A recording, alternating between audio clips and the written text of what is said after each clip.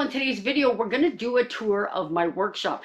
I've had several subscribers ask me to give you guys a look around to do a tour. So in today's video, we're going to do it. I've got a small shop here. It's 7 foot by 10 foot, and I have got it set up pretty cool. I've got a lot of well-utilized space. I'm going to give you guys a look around. One of the most important things that I've learned in van life and having a small spot like this is is that you have to have a home for everything. If you don't have a home for everything, you're gonna have a mess. You're gonna have clutter, and you're not gonna have a spot to work on the things that you need to work on when you need to work on them. So what I've done is I have organized this space the best that I can to meet my needs. There's going to be people out there that aren't going to agree with how I have things set up. You're going to think maybe I wasted space. I'm pretty type A, and I like things the way I like them. And I know that there's some spots where I could have put a tool bag and filled that thing full of tools and utilized that entire space better. But I like my pull-out glides and these things right here, and I'm going to give you guys a look at that, and some of you guys might think it's a cool idea and want to do it in your small space, and some of you might have suggestions on things that I could do better. Leave all those suggestions in the comments and I'll think about them. All right, so what I did when I first got started is I went to Home Depot. I cheated and bought some cabinet bases that were already built. Hindsight, I wish I would have built my own. I would have had a lot more storage space. Since buying this, I learned how to make cabinet bases with tons of drawers. In my next shop, I will do just that. But 3 cabinet bases from Home Depot, 3/4 inch plywood on top of that. Mounted my vise, mounted my drill press, and boom, I've got a workbench, workstation. That's how I got started. Then I took 3/4 inch plywood and some 1x2s, and I started making some compartments. I knew the tools that I had, about what size they were, so I started building sections for those tools. I made a section for all my small screws. I made a section for all my nail guns and my screw guns, and I utilized those the most, so I put those directly above my work area. And then next to that, I took a pegboard and I cut it. I made pockets so that they slide. These are utilized so well.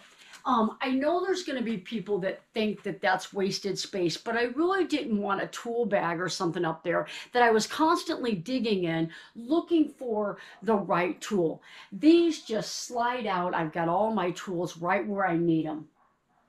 And then above that, I've got miscellaneous tool bags. A lot of the tools are probably out on workstations, but I keep the tool bags there. Every tool, you know, has an Allen wrench or an open-end wrench to put new bits in, so everything is, and the instructions, they all stay in those bags. And then above that, I just have some storage totes that I use for all my electrical, my plumbing, miscellaneous stuff, mostly for residential stuff, not for van building. And then I made above the workstation here some little cubbies. There is, what, 8 of them? And I bought the trays first.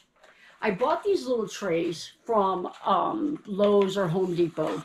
And then I counted how many, from my space, how many could I make? And that's what I did.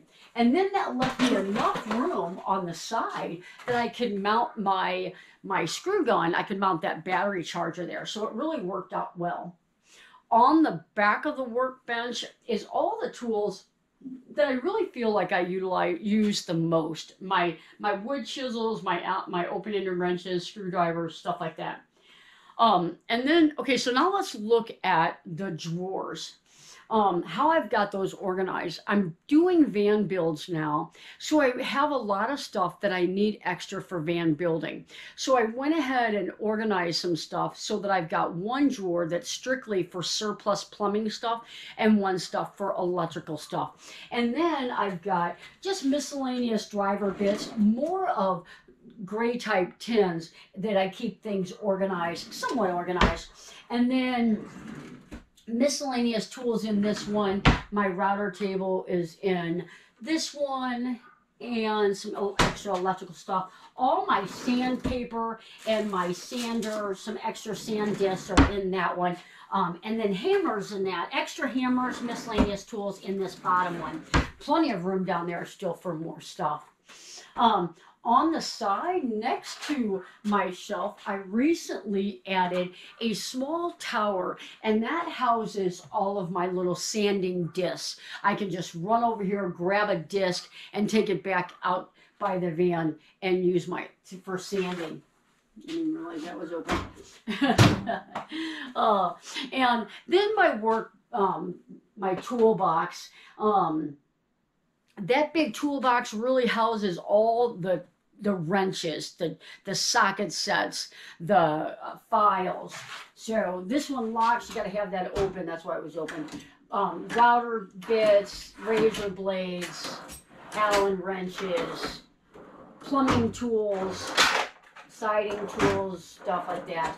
All my files, wood chisel stuff, screwdrivers, tape measures, wrenches, socket sets, open-ended wrenches, all my driver bits, my gloves, my Forster bits, and miscellaneous tools and saws. And those are all nicely organized.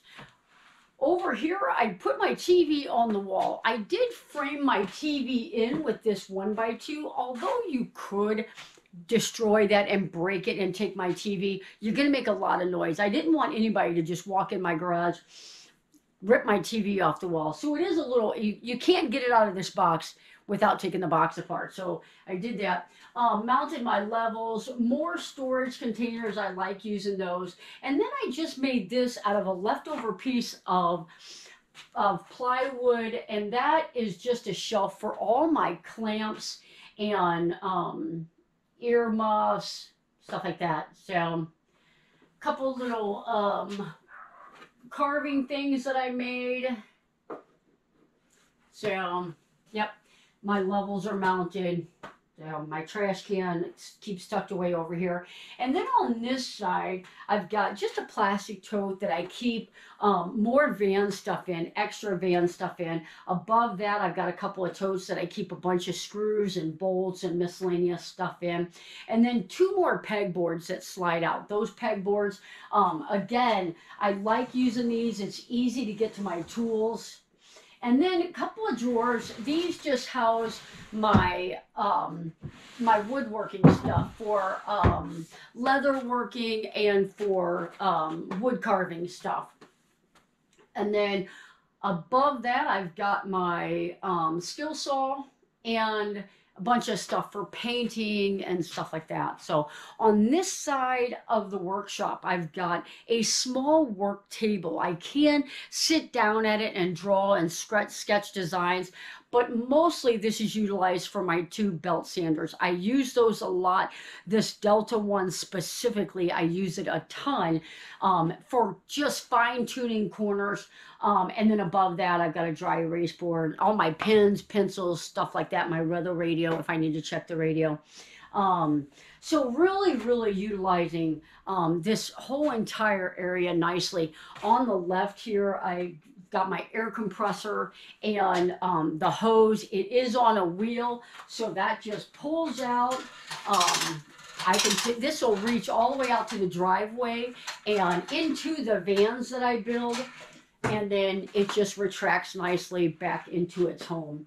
So tons of area. And up here is just another cabinet. Now this thing is massive. It's big. I've got to get on a ladder to get up there, but at the very top I just keep my wet saw in case I'm cutting tile.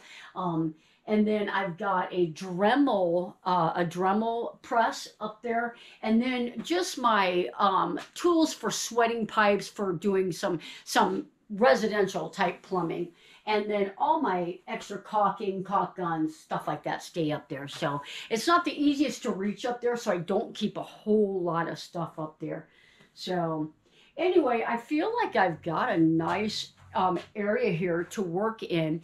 And then since I started building out vans, I went ahead and built a 2-foot by 4-foot, I think it's 4-foot workstation. And I'll give you guys a look at that. It's really just made out of plywood, 2x4s, just a little workstation that I have close to the edge of the garage so that a lot of the sawdust, I can just sweep it into a pile and pick it up. So, yep. All right, guys. So that's the tour of my small space. I hope you guys enjoyed it, and we'll see you guys on the next video.